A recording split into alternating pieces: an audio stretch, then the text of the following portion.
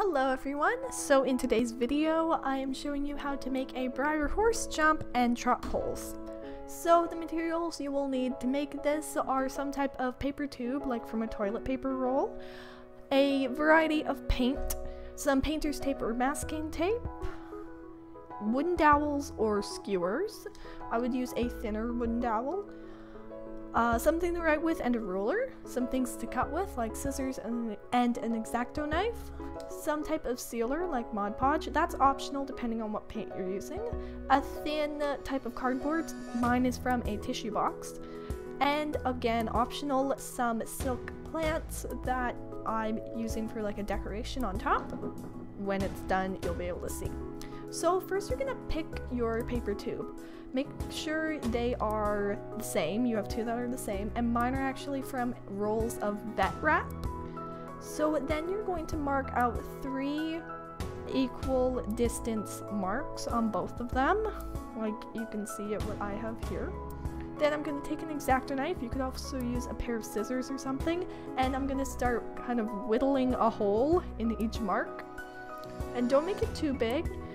Then you're going to slide in your skewer or wooden dowel until you can get it all the way to the end, and then you'll know how big you need to make your holes for the rest of them. Then I took some scissors to try to neaten up some of that extra paper that was kind of puffing out.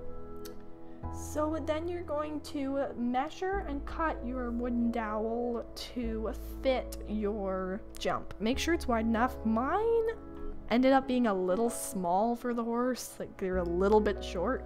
You might want to make yours a little bit wider than I did.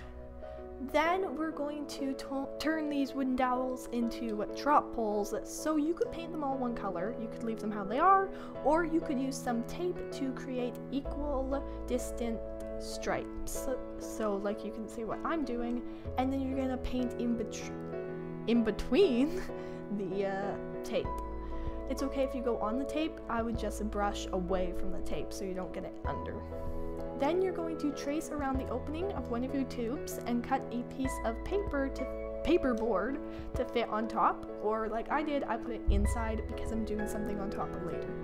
Then you're going to paint your paper tubes.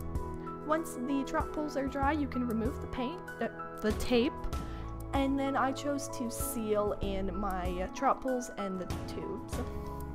Then for the top, I decided to glue on some fake plants at the top, like you can see. Then when you're ready to put the jump together, you can just slide in the trot poles into the side of the jump. And I have 3, so you can be 3 poles high, I guess. So you can see that's the green one I made, and then this blue one, I just glued the paperboard to the very top, and I painted that top part black, and then the rest was blue, and then I glued on the fake plant to the other one.